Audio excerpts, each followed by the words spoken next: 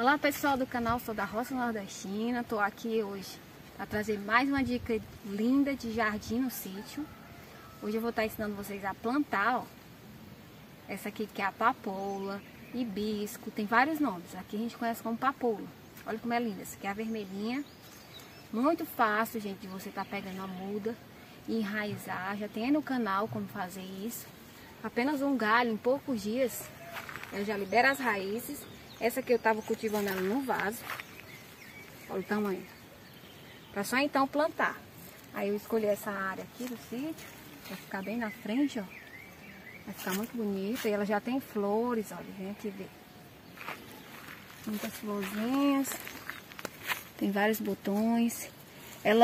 Essa planta, ela coloca flores o ano inteiro. Por isso que eu gosto muito dela. Existem outras cores, né? Essa vermelhinha é muito linda. E existem também os modelos de folha. Certo? Olha aqui, o tanto de raiz. Eu vou escolher plantar ela aqui. Tá, gente? Então vamos lá.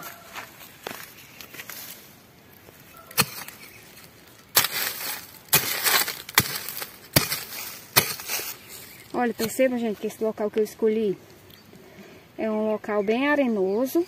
Tem areia, ó, e é muito bom para ela liberar todas as raízes dela.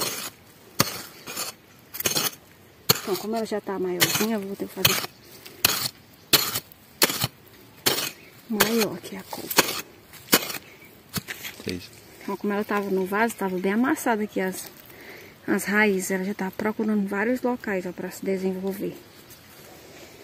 Eu vou colocar ela aqui. Esse é o local ideal para ela.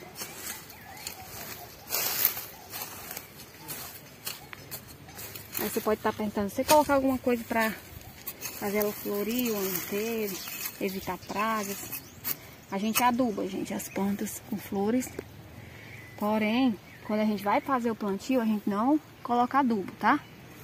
Então é só isso. Encaixa aqui bem, ó. Encaixa bem. Tô começando a serenar aqui. Melhor ainda para plantar assim. Como tá chovendo aqui no nosso local, Ceará, então não precisa estar regando. Mas você acabou de plantar, se não tá no período chuvoso aí, você tem que fazer a rega, ó. Perceba que tá chovendo, serenando, ó. Ela vai regar naturalmente. Então a chuva é que vai regar. Então, minha gente, espero que vocês tenham gostado do nosso vídeo. Deixe seu like, se inscreva no canal, sou da Roça Nordestina, tem muitos vídeos legais e até o próximo vídeo.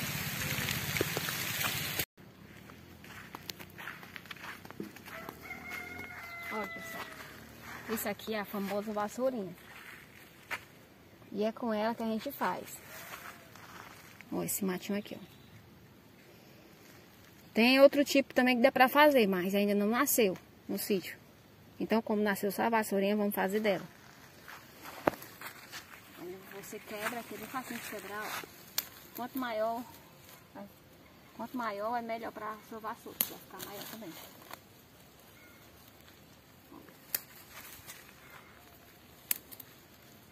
Bem facinho de quebrar. Aqui também é, ó.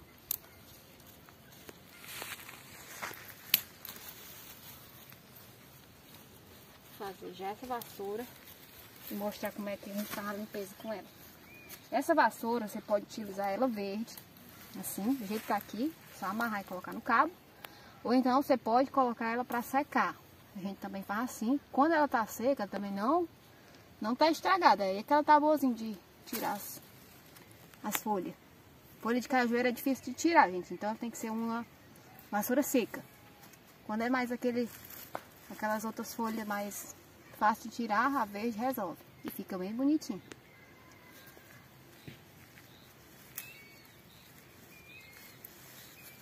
Tudo isso aqui é a famosa vassourinha.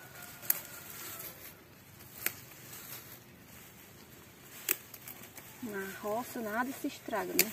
Tudo se aproveita.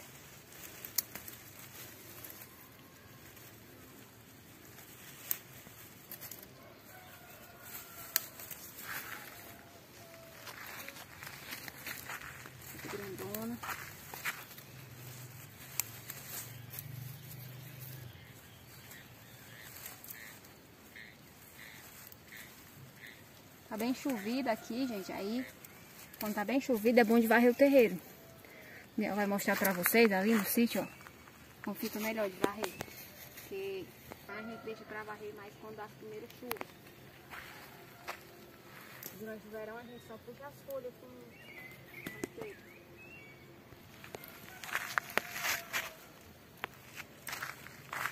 Tem muito que cria aqui no caminho. Ele também já tá. Mas eu queria ela bem grande.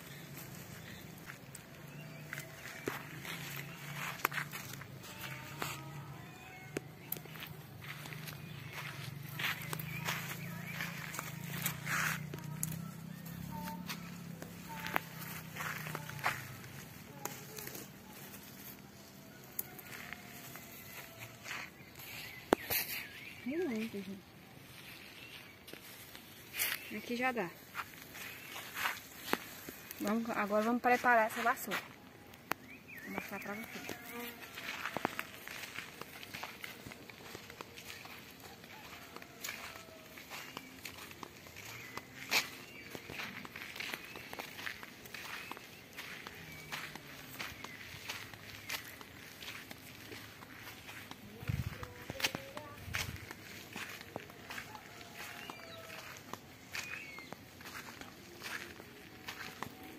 Parte que eu já varri, tá bem limpinha, só alguns folhos que já caíram, que fica caindo mesmo, né? Aí eu vou mostrar a outra parte que eu vou limpar com esse vassoura.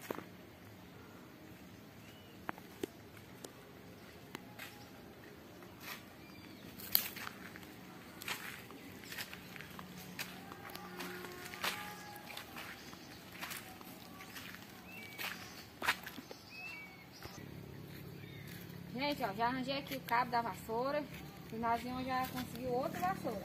Então vai ser duas. Ele vai aqui amarrar. Não tem segredo não, é só amarrar, colocar o cabo. Vou pegar aqui.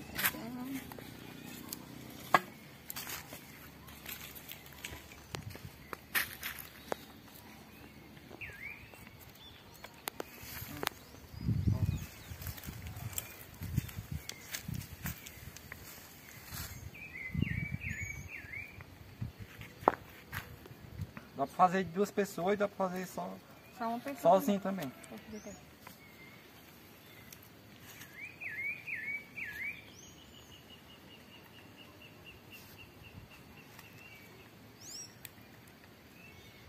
Só amarrar aqui. Cordãozinho. Amarrar outro aqui. Amarrar outro pra ficar bem seguro no cabo. Vou usar uma agora para mostrar para vocês aqui como é que eu uso, a verdinha. E vamos colocar outra para secar.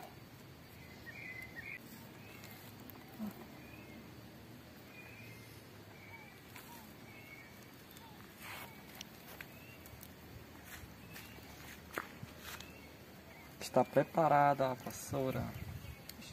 É vassoura ou é basura? Comenta aí, pessoal, na cidade de vocês, é vassoura ou é vassoura? Aqui, bota ele aí. Vassoura de barrer ou vassoura de varrer? Antigamente as pessoas barriam a casa. Essas casas de antigamente que não tinha o piso de cimento, era só o chão batido. Então eles barriam com essa vassourinha aqui, ó. Tem outros tipos de mato, né? De mato, que eles são aromáticos e deixava a casa aromatizada com cheirinho verde. Bora, de muçambê. Gente, aí na hora de colocar aqui o cabo, você vai abrir bem no meio da vassoura, ó. Esse garrancho, só encaixar o cabo.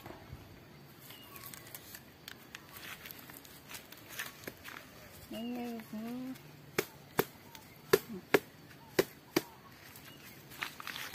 Pronto. Vou mostrar pra vocês agora como é que a gente vai.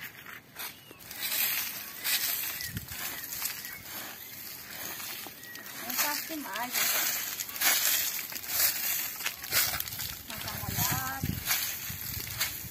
Tá fazendo solzinho. E já começou o inverno, aí a gente né? Pra deixar bem bonitinho. Fica bonito, fica bem bonitinho.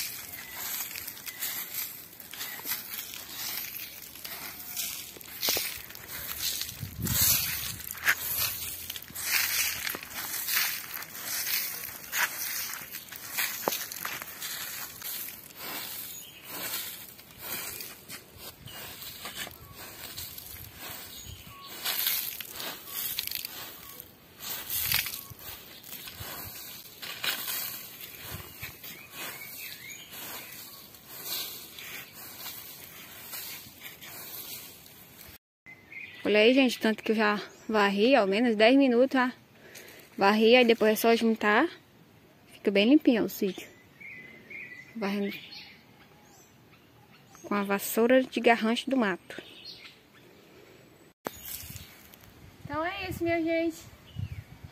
O trabalho da roça é assim, a gente aproveita o que tem, né? E é muito útil.